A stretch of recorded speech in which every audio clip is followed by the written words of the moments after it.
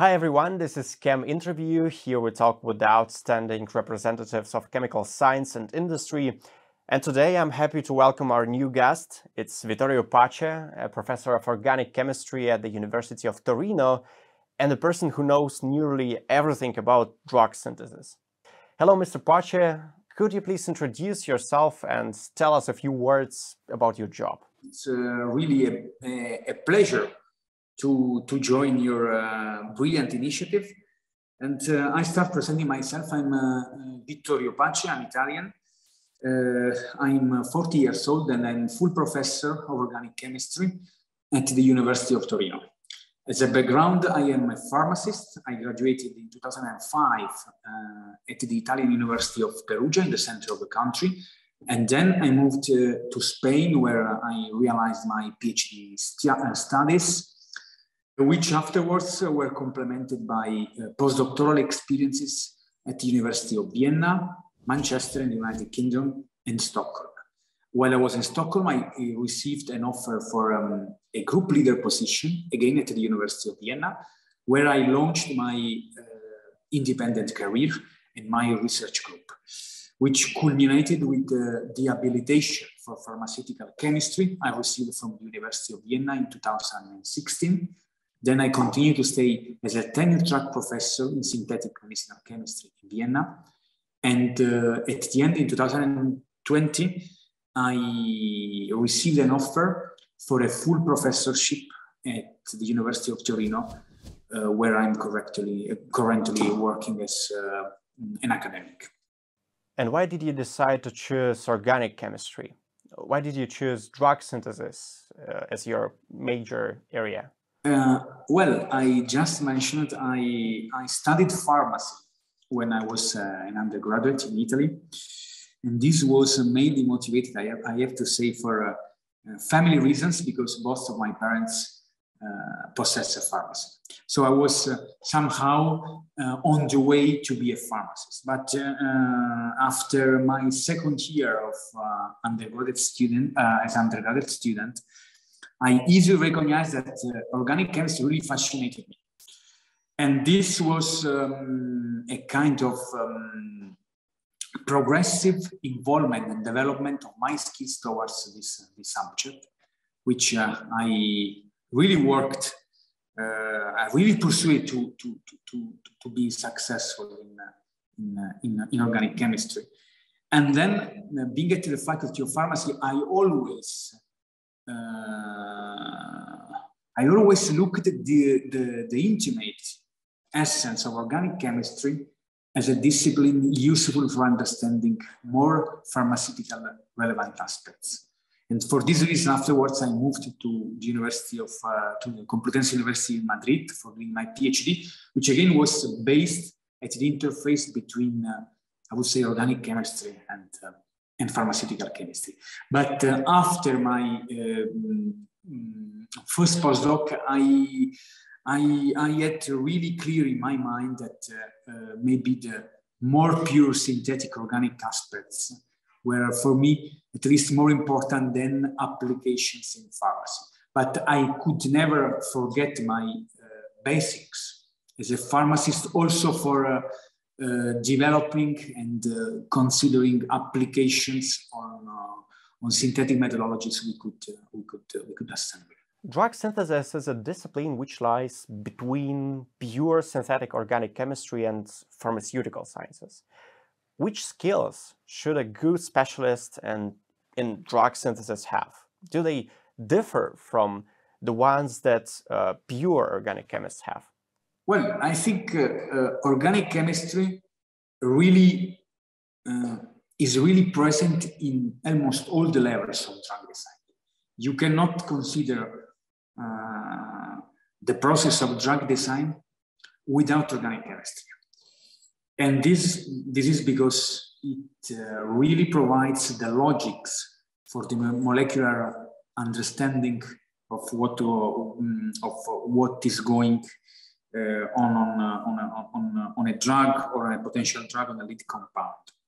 So I would say that you can divide which part of organic chemistry can become important in each aspect of the drug design.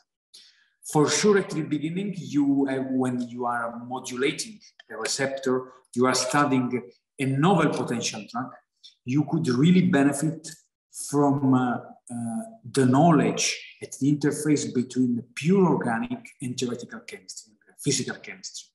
This is absolutely important when you try to create a model of substance receptor. But then, when you have already validated this model, you would really need organic synthesis for making your idea productive. You can modulate on a computer, as people say, in silico, but then you have at least to attempt to evaluate the biological activity of this compound. For reaching this goal, you need to provide to the system, to the animal system, to the in vitro model, a drug. And this drug is just the result of a sequences of organic operations.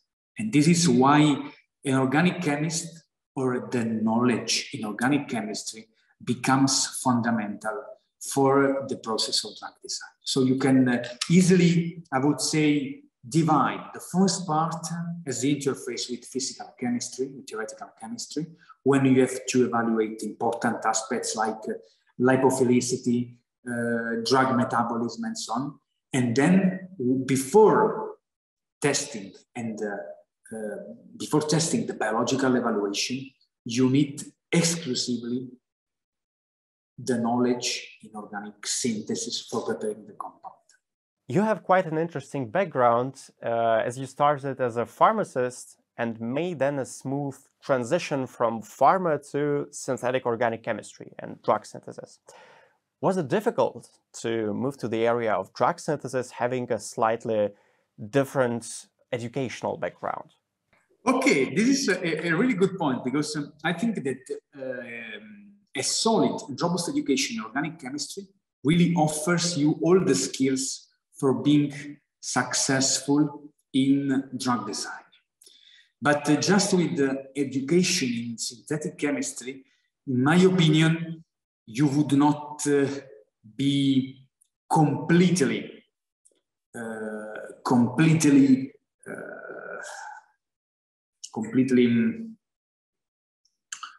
proficient in managing the drug design process. You could have the logics, the basics, the theoretical fundamentals, but there are aspects which somehow are proceeding from biochemistry, from biology, and from medicinal chemistry, which not always are considered as important subjects in the education of a chemist at the Faculty of Chemistry. So my strong recommendation is implementing the synthetic background, which is furnished in a brilliant way at the faculties of chemistry, with biochemical knowledge, and most importantly, with some medicinal, pharmaceutical subject, like medicinal chemistry 1, medicinal chemistry 2. Because in this way, you would even modulate your brain, your mind, to approaching to the problem not always from a synthetic, and maybe I would say rather too much simple perspective, but you would really benefit from knowledge which can proceed from interlinked fields like pharmacology. This is, in my opinion, important of teaching medicinal chemistry. You are always doing chemistry, but you are always looking at this chemistry in a more in a wider context, which for sure benefit from pharmacology. So I think for a student of chemistry interested in approaching to the drug design process, I would ask him or her to include in their background some course of medicinal chemistry and pharmacology. Because in this way, you would have like a much more clear panorama, much more portfolio of tools that before or after will be important for the successful management of your project. Is it obvious that the person who wants to do the drug synthesis should have different qualifications from various fields of studies? Maybe you can recommend some good sources for the newcomers that they should start working with. A basic aspect is maybe for undergraduate students to consider to look at organic chemistry as a pluripotent tool for understanding the drug design process. And in this context, there is a book which is always on my desk, and is called The Organic Chemistry of Drug Design and Drug Action. It's a book edited by Silverman, and the author is Silverman, which really furnishes all the most important organic chemistry knowledge requested to a drug modeler. And this is because I don't see particular reasons for implementing at this stage with the article from the literature, although there are really good reviews in leading journal like Chemical Reviews or even Journal of Medicinal Chemistry Perspectives, which are highly indicative on a particular subject. But before embarking on this adventure, I would really recommend people, students, to look at this Silverman's book, because you could easily recognize that most of the conceptual knowledge is already in your hands. What is helping this book is remodulating this knowledge and applying it to the process of drug design. I don't think, just to cite an example, that I don't think a student of chemistry is not aware of what a ketone is from a molecular perspective, from a reactivity perspective. But how including a property of molecule in embodying a ketone moiety is something which is of the utmost interest for the drug design process. And all these kind of considerations, in my opinion, are brilliantly expressed in this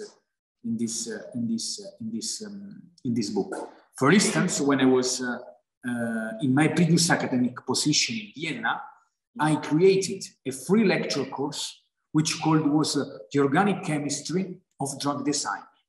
And the main reason was providing students aspects which are not so important in the main lectures of organic chemistry 1, organic chemistry 2, or in medicinal chemistry. But it was just a kind of bridging lecture between the pure organic chemistry and the pure pharmaceutical chemistry. And I think that people really like this approach, this didactic approach to the basics of medicinal chemistry. And as we know, there is also a term called total synthesis. Are total synthesis and drug synthesis somehow related to each other? I mean, conceptually, both drug synthesis and total synthesis are extremely related. Of course, when you are considering a total synthesis, you are intimately considering a high level of sophistication. Final compounds proceeding from nature are extremely complex architectures, mainly because of the number of stereogenic centers you can find on them. And so, of course, the famous 2 elevated to n, where n is the number of stereocenters, really complicates the number of possible products. And so it becomes fundamental for the organic chemistry leading the group, understanding which is the more convenient and more cost-efficient approach to a given target. In summa, a natural product can really look highly challenging to be prepared in the lab. When we move to synthetic entities, which are probably useful in medicinal chemistry, we in general go to a much simple level. So structure can be sophisticated, but they are not prohibitive, if I can say in this way. And the logics underpinning their construction is much more simple. It's based on trivial paradigms, which for sure can be faced with success in organic chemistry lab. The basics between the two philosophies of making compounds, I reiterate, is the same. But what is making a lead compound more simple is, I would say, also its intrinsic structural aspects, which of course have to be of potential interest also for the pharma industry. At pharma industry, except in well-demonstrated cases, people are interested in compounds somehow not too much complex, because of course complexity brings to a high level the costs related to the production of a given target, both at the clinical phase, at the trial phase, and of course at the market phase. I'd like to ask you about the retrosynthetic approach. When I was studying at the university, we had some parts of organic chemistry course dedicated to this method. But when I started working in organic chemistry labs, I didn't see much of its usage. So it seemed like the total synthesis of different products was not quite rationalized and looked more like an art. Also, there is a famous book by Nicolaou called Classics in Total Synthesis, which would fit better as a name for composition of writings rather than a serious scientific piece of work. Would you describe drug synthesis more like a science or like an art? Well, I think the drug synthesis is leveraged on pure synthetic aspects, which somehow are the result of logical disconnections en route to a final compound. And of course, you can easily take advantage of this disconnective approach, because you are considering at the very end a simple compound. While when you move and you consider the first synthesis, as you just mentioned, the book of Nicolaou, who is a giant in the topic, you are per se considering the total synthesis also as the result of complex rearrangement sequences, which cannot always be foreseen at the beginning. You can rationalize, as Latin say, post quo, but considering always as happening at the beginning can be really problematic. But the reason is because of the high level of complexity of the final compounds. In the case of a drug synthesis, you are dealing with much more simplified structures. And so you can easily, for example, you need a ketone and you would consider to oxidize an alcohol. And so the question would be, in the retrosynthetic analysis, what can be a route for preparing an alcohol? So everything is much more programmable in drug synthesis. While in total synthesis, you have a high level of risk for each of the operations, which under no circumstances that the total synthesis means the not logical approach in considering the different steps. But you have associated to each step a high level of risk. And so I would think that this part of the job this part of the risk is not intimately present when you consider a small molecule as your final target. You have mentioned the In Silico drug design. As far as I know, nowadays there are a lot of different software packages that are successful in performing the retrosynthesis. It means that real medicinal and drug synthetic chemists could not differentiate between the route proposed by the machine and the one proposed by humans. So do you use these packages or you rely on any other in silico methods? Personally, for the needings of my group, we do not use this approach. This is because my group has a strong component in methodology development. This means that we are much more focused on the development of new synthetic methods, which ultimately can be applied in the drug of in the synthesis of drug, much more than modifying or just considering the drug as the primary objective of our research. So for this reason, we conveniently, I would say, skip from using these softwares, which of course, if the focus of the group was much more centered on the pure drug design and drug synthesis aspect, of course, would have dramatically benefited the progress of our research.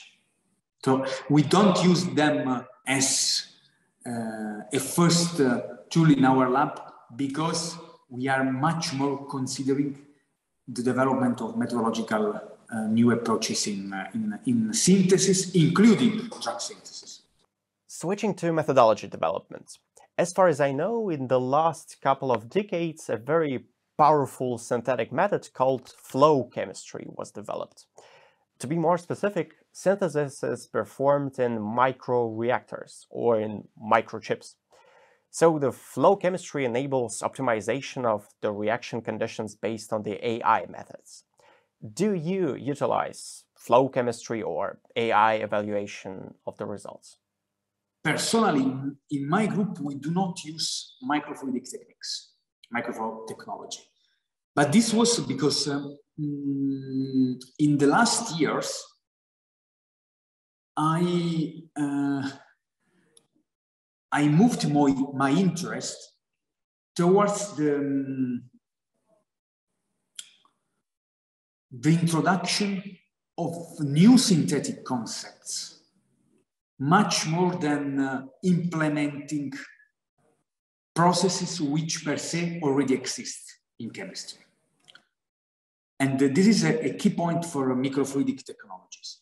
You can do something potentially known since decades, but unfortunately not previously realized because of the prohibitive reaction conditions that you could observe during the research development.